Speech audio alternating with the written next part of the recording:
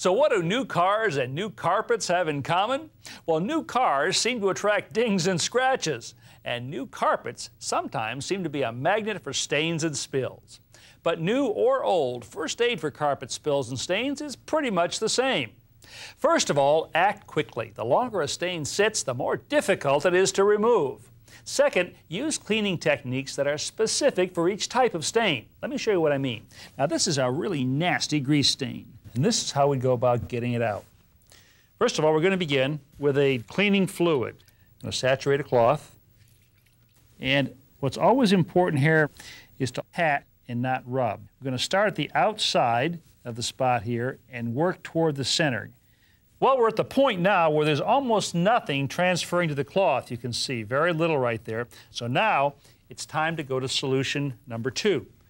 And that would be lukewarm water and a little bit of liquid dishwashing detergent. About 1 teaspoon in every quart of warm water, no more. Too much soap here can be a real problem. Just about a teaspoon, there we go. And pretty much go through the same process all over again. Well, there won't be nearly as much this time because we've taken out a great deal of this. Then switch over to just plain cold water. I want to rinse all of the detergent out of the carpet because if I don't, that detergent will actually attract dirt. Last step, take some paper towels, put it on top of the wet spot, put some weight on top, leave that overnight, and this carpet probably as good as new.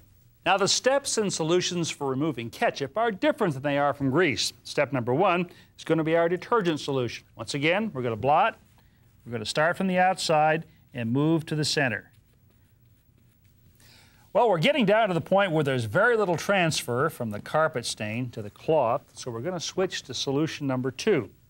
And that is a half a cup of ammonia in a quart of warm water. And continue blotting. And now to the third solution. This one is 2 cups of vinegar to 1 quart of water. And you know the drill. And finally, a rinsing with clean, warm water. Here, too, we'll put some paper towels on the top, a little bit of weight, let all this dry for a couple of hours, and come back and see just how well we did.